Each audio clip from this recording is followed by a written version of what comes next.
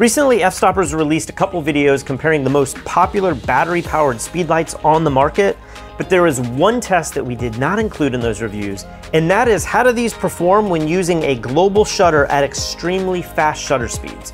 In this video, I'm going to test all 5 of these popular strobes to see which one gives you the most bang for your buck when shooting with a global shutter as found on the Sony A9iii.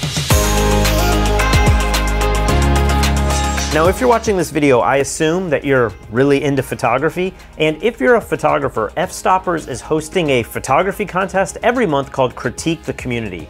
Anybody can enter, anyone can upload their photos, and at the end of every month, we share 10 images, we give our opinions on what makes them great, what could be improved, and at the end, 3 random photographers will win some incredible photography-related prizes. Sometimes they're digital cameras, lenses, lighting gear, or just photography-related software, and third place always wins a free photography tutorial from the Fstoppers store. This critique is always free to enter, and you can learn more at fstoppers.com/contest or through the link in the description below. Now, as I mentioned, our channel recently did a very comprehensive video where Lee Morris did a hands-on comparison of the 5 most popular flashes made for professional photographers. If you haven't checked out that video yet, I've put a link to that comparison at the end of this video. Now, over the last few months, I've kind of been obsessed with the new Sony A9iii Mirrorless Camera because it's the first full-frame mirrorless camera that has a global shutter, which allows you to sync flash at any shutter speed. This is a huge deal for photographers, and it's one of the most exciting new features that I've seen in many years. Since we have all of these units here in our studio, I wanted to find out how they performed when pushing them beyond the typical max shutter sync speed and find out which one of these might give you the biggest benefit when trying to overpower your scene's ambient light. The flashes that I have here are displayed in cheapest to most expensive. We have the Neewer Z2, the Godox V1, the Westcott FJ80 II, the Sony HVL-F60RM2, what a title, and then finally we have the Profoto A10. In the previous comparison that Lee did, we found that the differences in max power settings between all of these flashes was only 0.6 of a stop. The way we found this is we set the Neewer Z2 as the base control at 0, and we found that the Westcott had 1/3 of a stop less power, while the Sony had about 1/3 stop more power. The Godox and the Profoto lights were almost identical to the Neewer, so really the range wasn't that great, even though there was a little bit of a difference. However, when you're using a global shutter, where your shutter speeds are extremely fast, it isn't the total full power output of the flash that determines how bright it will register in your scene, but instead it's how much power can be dumped in the fastest amount of time. This measurement is called your flash duration. Here is a chart representing the flash output as it travels across time. The total time of this flash pop is 1/673rd of a second, and if you're using a shutter speed of 1/250th of a second, the entire flash pop is going to be faster than your shutter speed. But if we start increasing our shutter speed to times faster than our flash duration, say 1/80,000th of a second, we are now going to cut off some of the flash because our shutter is now faster than the flash itself. In the past, this really wasn't an issue because none of us were able to shoot with shutters that were faster than our flash's flash duration. Now, the interesting thing is we can control what section of the flash duration we use in our exposure. And it should be pretty obvious, we want to sync our shutter to the part of the flash that has the most amount of light, and that is going to be this area here, and not this area here. And what's pretty cool about the Sony A9iii is it allows us to pick the exact moment we capture on the camera with a specialized flash timing setting found in the menu. Picking this correct timing in the menu makes a huge difference in how much flash is captured during the exposure on a global shutter. You can see here from my test shots, you can perfectly time it to capture the most amount of flash possible, or you can miss the flash entirely. As you can imagine, the challenge with using flash with a global shutter is going to be getting everything to line up perfectly. First, every single flash is going to have a completely unique flash duration curve at each different power setting. So settings that work at 1/2 power won't necessarily work when you stop them down to 1/16 power. Second, the length of your shutter speed is going to affect how much of the flash you ultimately capture. A shutter speed of 1/25th of a second is going to capture the entire flash duration, but if we change it to 1/8000th of a second, we're just going to capture a very small amount of the flash, where an extremely fast flash duration like 1/80,000th of a second will only capture a tiny sliver of the flash's total output. So basically changing your flash's output up or down and changing your camera's shutter speed almost always requires changing the flash timing settings. Hopefully that all makes sense so far. Now for the super frustrating part. In order to find out which flash has the fastest flash duration with also the largest amplitude or flash output, I unfortunately had to test every single flash timing setting at different power settings and different shutter speeds for all 5 of these different flash units. As you can imagine, this takes a ton of time, literally hours, to shoot, record, and process each one of these setting changes. So to make this manageable, I only focused on 2 different shutter speeds for this specific test, 1/8000th of a second and 1/80,000th of a second. Because I'm such a nice guy, if you pause this video, you can copy down the perfect settings for all of these flashes, and next time you're in Puerto Rico, maybe you just buy me a mojito. Now let's talk about some of the results that I found doing this test. And the first one really isn't that surprising to me because I've done this a few times in the last month, and that is the total exposure captured by the camera when the flash is set to full power or 1/4 power is exactly the same. The reason for this is because at extremely fast shutter speeds, we are only capturing a small portion of the flash power.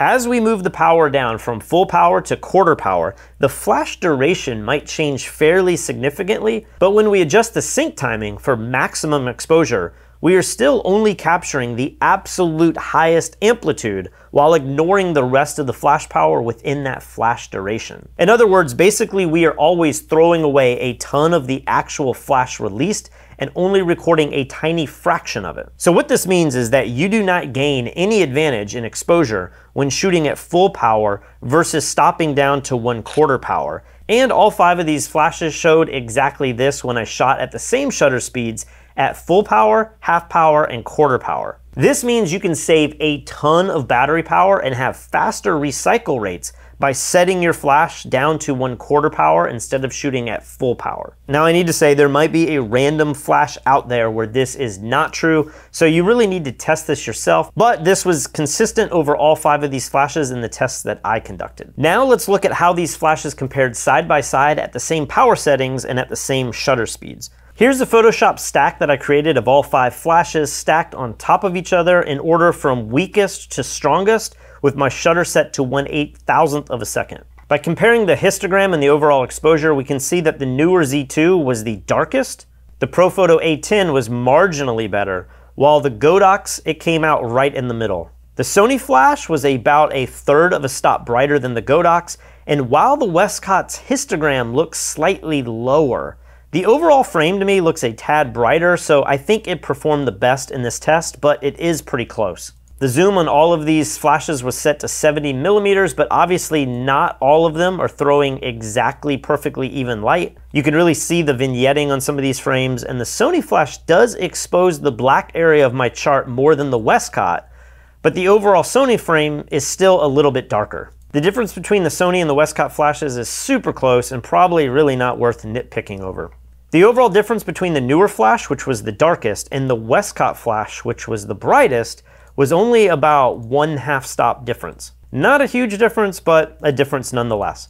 Now, before I move on to our 1/80,000th of a second test, there's a few things I want to mention. First, the Westcott flash is the only flash in this entire group that has a freeze option, which makes the flash duration extremely fast, but at the expense of a correct white balance. Many other studio strobes that I have and work with, they have this freeze option, but none of these speedlights do, except for the Westcott FJ80 II.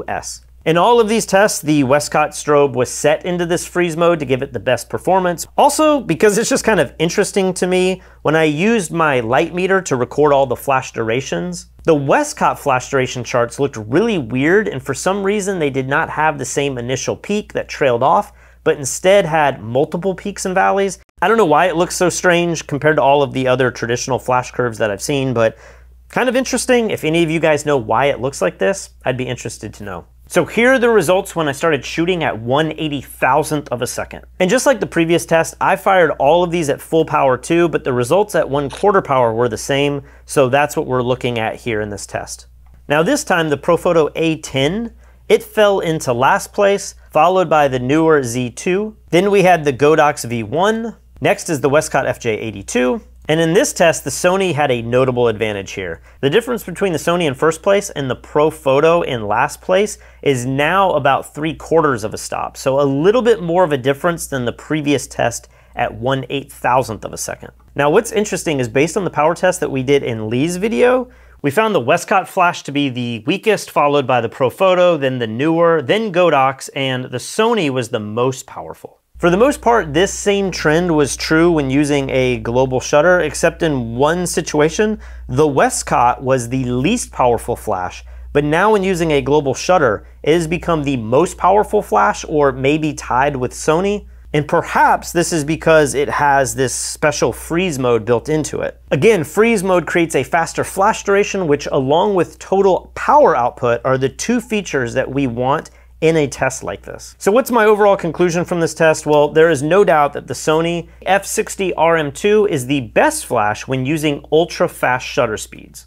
Another interesting thing about the Sony flash is that the camera and the flash communicate perfectly with each other, and you don't have to calculate these timing modes in the menu at all. In fact, when I let the camera pick out the timing automatically, the exposure was actually brighter than when I manually picked it with the best time based on my images. I'm not sure if somehow Sony internally allows the adjustment to be even smaller than the 20 milliseconds, but the exposures did turn out perfect every single time. So if you use the Sony flash with the Sony camera, this solves a huge problem of having to test and record your timing settings manually. Unfortunately, if you decide to buy one of the third-party flashes, you are going to have to take hundreds of photos like I did and discover the best timing adjustment that matches up with the highest exposure. Having to do this takes a ton of time and is a huge pain in the butt. Now for the bad news. If you watched Lee's previous videos where he compares all of these, he and I are both in agreement that the Sony flash is our least favorite,